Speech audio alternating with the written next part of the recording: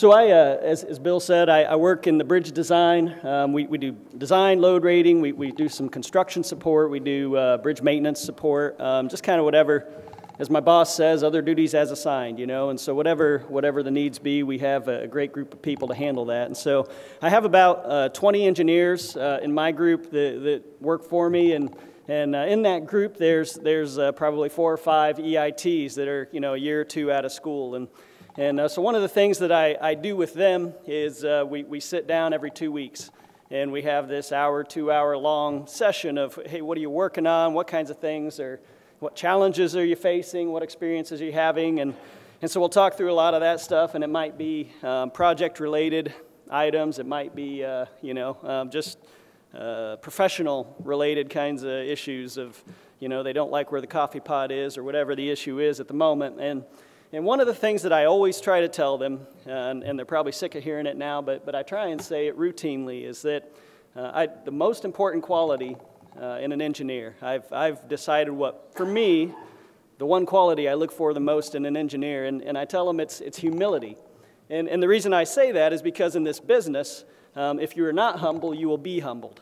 So, you know, one of the things I wanted to do with this presentation, I looked at my title and I said, you know, this feels a little bit presumptuous, you know, because it seems like I'm saying that we have solved the innovative contracting practices for bridge preservation. And so I'm actually going to retitle, I don't know if we have to vote on that, so the second motion passes. So we're actually going to title this The Pursuit of Innovative Contracting Practices for Bridge Preservation. And the reason I humbly submit that title change is because anybody who's been involved with implementing a program within a DOT, maybe similar experiences in private sector, it takes a lot of work.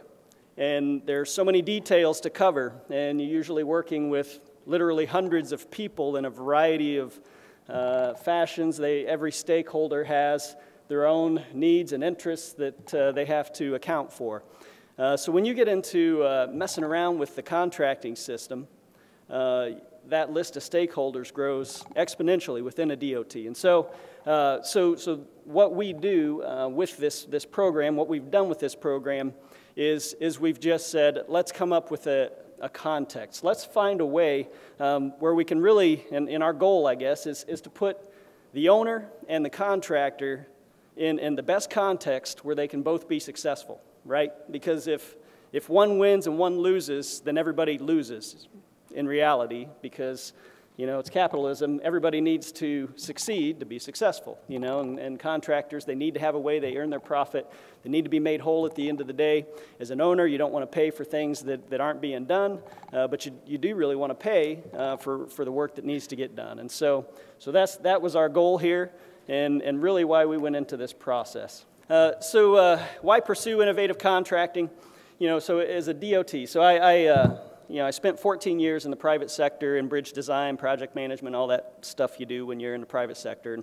And you know, I came to NDOT, I was kind of blinded by a light one day, and I heard this voice that said, you shall go serve in the public sector. And so I took the marching orders, and I joined NDOT. And in that moment when I first showed up, I was like, okay, well, I have something that needs to be fixed. How do I get that fixed? And my boss says, well, you know, we have this capital program. In this capital program, what we do is we feed these projects, and so, you know, whatever needs you have, just create a project for it. We'll deliberate on it 6 months from now. If it goes through deliberations, then we'll go ahead and put it out for design. That'll take about 6 months to select a designer. Then they'll design it. We might have about a year or two while they design it. So we usually look at, we're going to deliver it. If you program it today, 5 years from now, that project will be getting underway. And you know, so when I was looking at that kind of time gap within our traditional capital program, I said that doesn't really, I mean, that works for if I want to build a corridor project, if I want to replace a bridge, if I want to replace a superstructure, a lot of the rehabilitation stuff, that's fine because I have that time frame. But if I want to replace an expansion joint, I don't want to let it leak for 5 years while I wait to get the work done. And so I perceived this great opportunity in the area of preventative maintenance, where we could kind of bridge this time gap a little bit by putting everybody in the right context to be able to deliver it in a fair amount of time. The other issue that we deal with, it's really humbling for me when I come to these meetings and I hear presentations from Minnesota and Michigan, and I'm like, wouldn't that be awesome to have that many highly skilled workers working for the DOT who are ready to go out and fix something at a moment's notice. And a lot of states, that's not the reality, and we're working towards that, but where we are, in all honesty, versus where some of those other states are is a long way off. And so we deal with a skills gap, and as was alluded to, there's, Pete mentioned it, we need better training, but we have to deal with the reality of today as an owner, right? What is my reality today, and what do I have available to me to get the job done? And so we deal with the skills gap within our agency. There's a lot of things that our internal crews are really good at. Here's a lot of things that they are not and never probably will be. And so assessing that and determining what is the right work to be focusing on with our internal resources. And so we want to try to bridge that with this contracting method. The other one is an equipment gap, right? It's contractors know where to find really cool tools, and as a state agency, sometimes procuring that stuff or renting it or whatever, maybe we're not as handy at it. And sometimes it's not even real appropriate because if we don't have any people that know how to operate it, it's just a complex process depending on the complexity of the issue you're trying to resolve. So what I ended up doing is I said, really what I want is an on-call contractor. It sounded simple when I said it, but the reality is, you're always looking at, okay, we need to find a way to fund this, with federal funds, and that was the reality I was dealing with. And so I said, okay, well, federal funds and on-call contracting aren't the best match. And so we have to find a way that we can create the context in a way that makes everybody happy. I'm a people pleaser, I'll admit that. And so, I just want to find a way, how do I make all the stakeholders happy? And so the way that we could do that is I was exposed to the IDIQ program. It actually came, I think Drew Story used to be with us. He had been hanging out with Pete Wycamp for a while and heard about the job order contracting they were doing in New York. And so Drew and I, we started looking into this and saying, okay, well, maybe we want to do job order contracting in Indiana. I talked to Jennifer Hawkins there in New York and looked around, and and of course the feds showed me the way to federal funding, in this context, and it's through the SEP 14 program. And so I started looking at SEP 14s that are active, and Missouri had a pretty mature one, and ours might read very similarly to theirs. I'm not sure how that happened, but it's possible. And we had Minnesota has an IDIQ program that they do, and it sounds like you do a lot of the work around the metropolitan area here. And so, I kind of look at it as, why reinvent something that's already been invented, And so I looked at what everybody else was doing, and then tried to figure out how we could adopt something similar within our state. So the IDIQ concept, so the benefits of it, expedites construction procurement.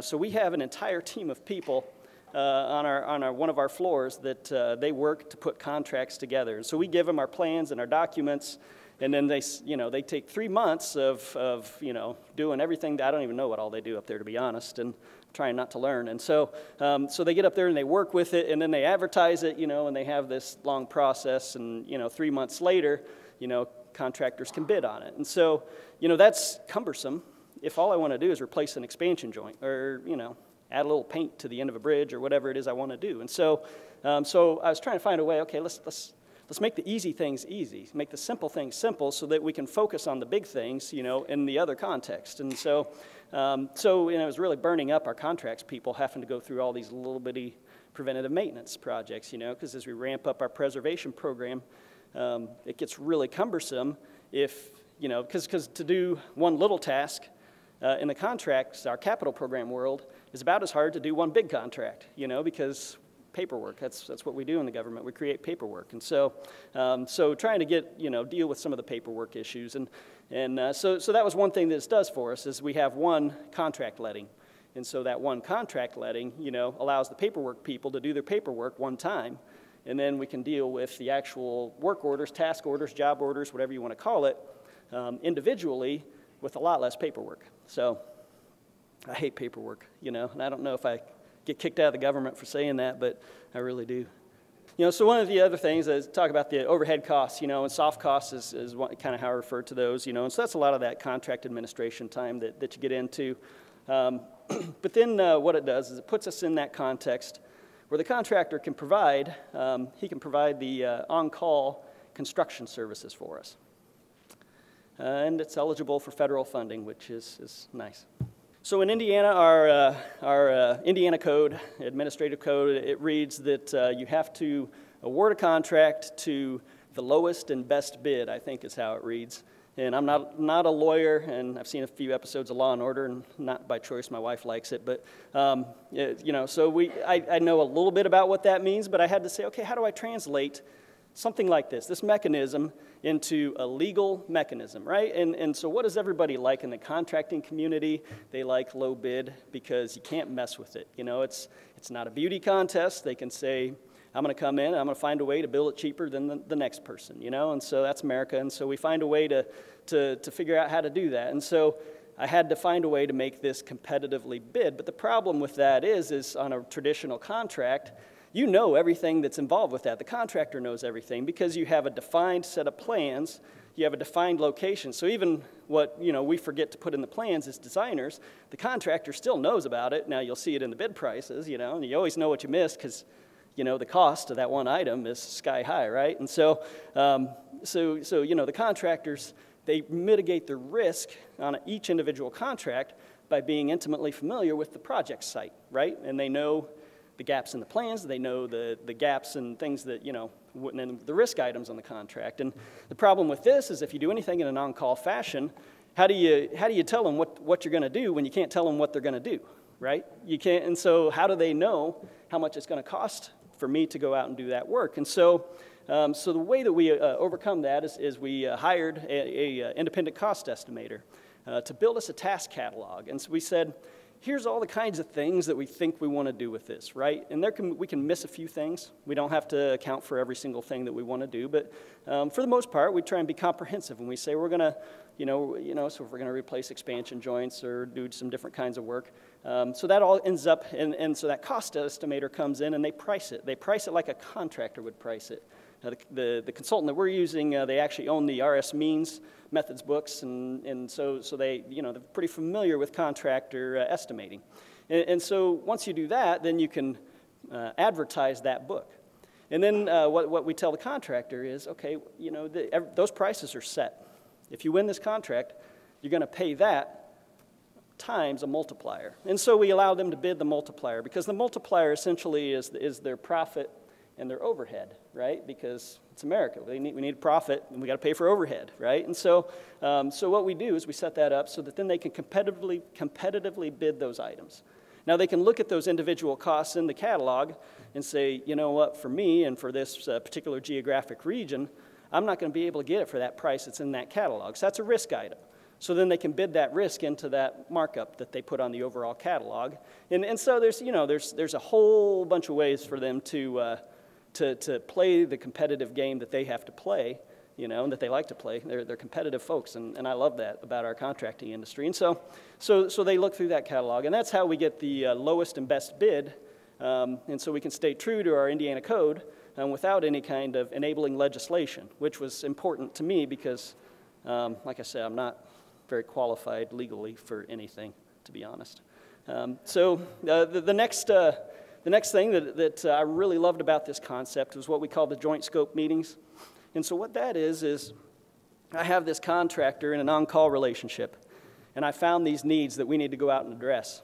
Well, legally, now I can call that contractor up and say, hey, I found a need, we need to go out there, we need to scope the work together. And so then what you do is you can go out there, so then it becomes, my translation of it is kind of like a design build at that point where the designer is the owner. So we're working directly with the contractor to say, I need to replace this light bulb. I don't know what all you're going to need. Let me know what all you're going to need. And he says, I need a ladder. He says, I need a light bulb, which is a lot more complicated than it used to be.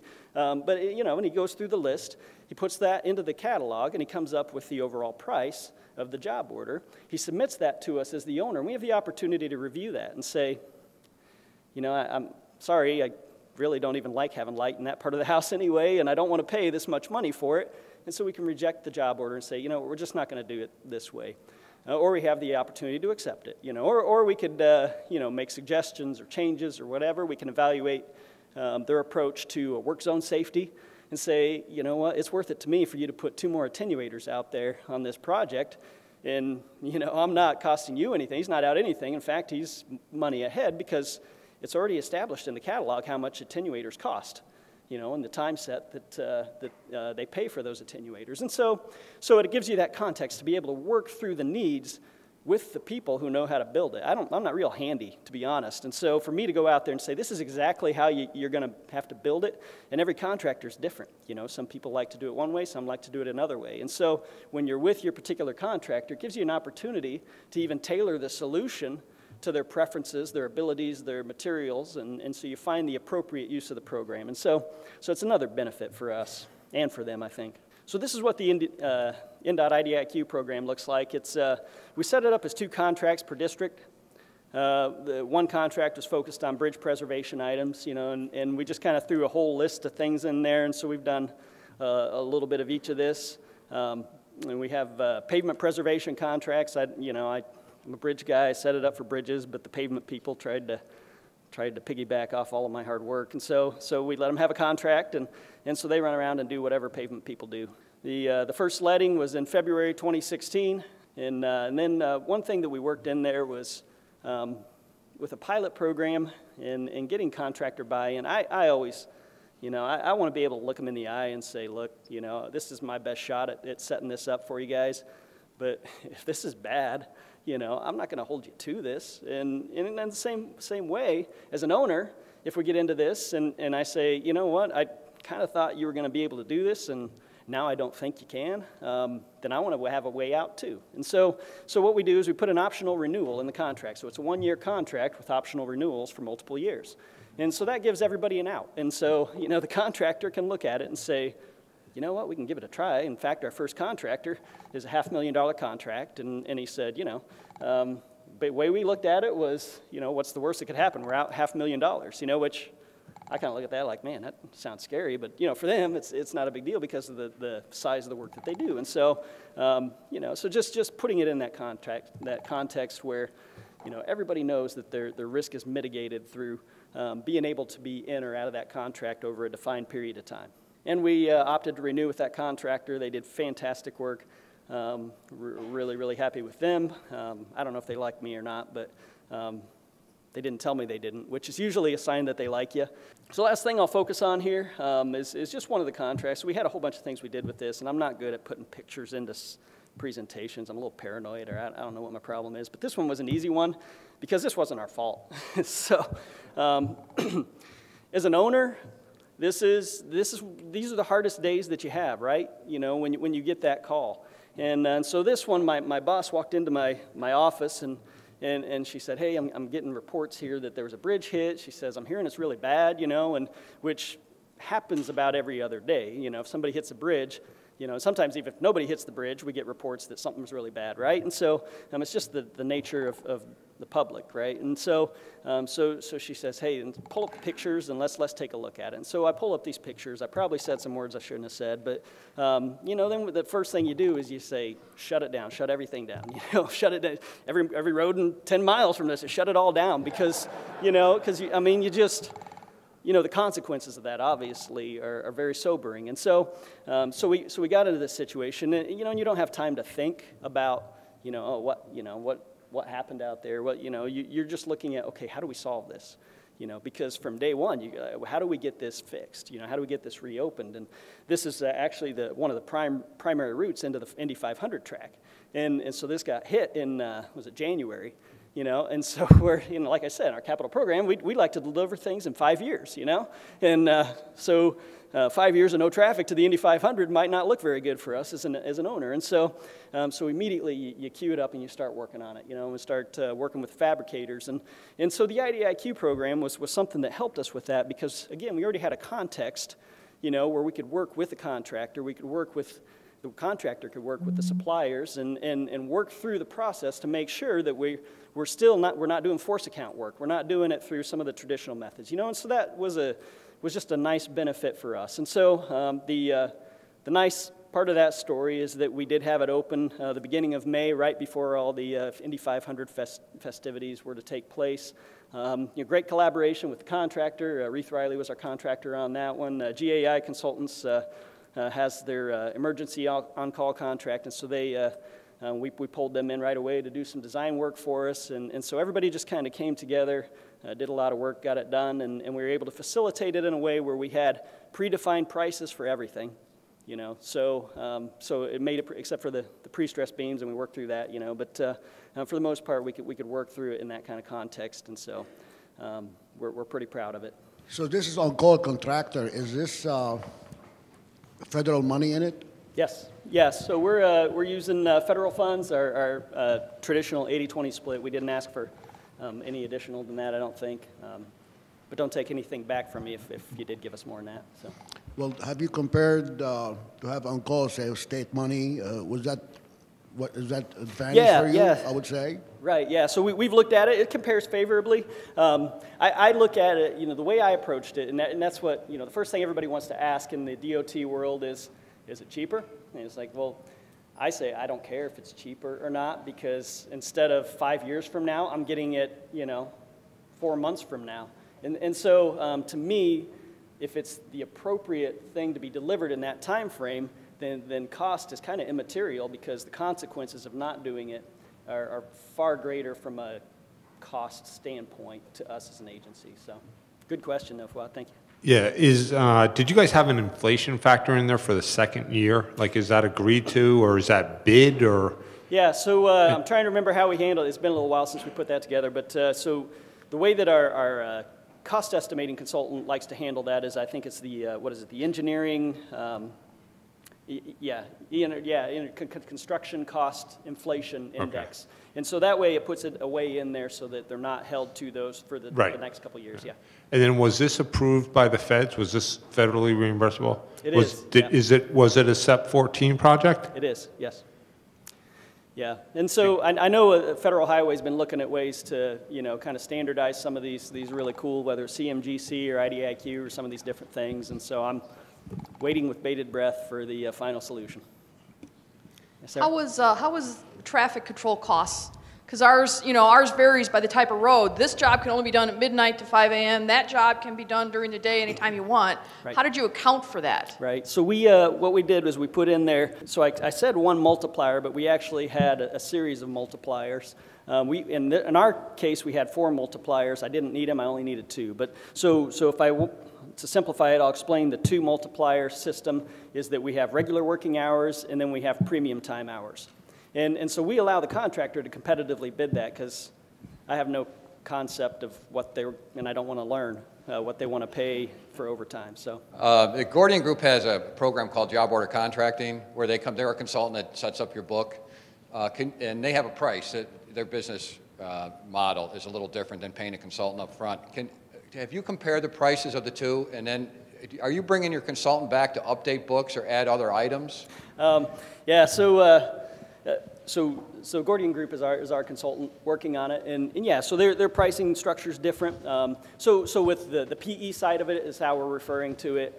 It's not federally reimbursable under their current pricing mechanism, and I know New York State has always just said we're going to use state, or at least from what I'm familiar of, it said we're always going to use state funds to pay our consultant, you know, because that's our consultant. They're helping us facilitate this program, and so.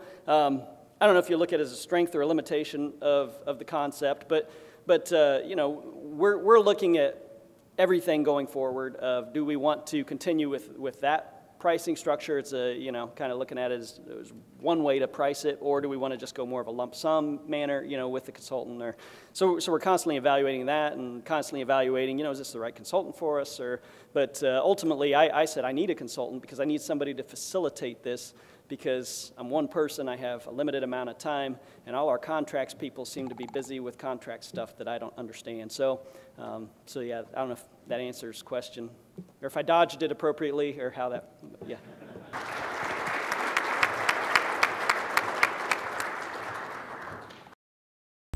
The preceding video was produced by the National Center for Pavement Preservation. More information can be found at tsp2.org. That's tsp2.org. Additional support provided by Michigan State University.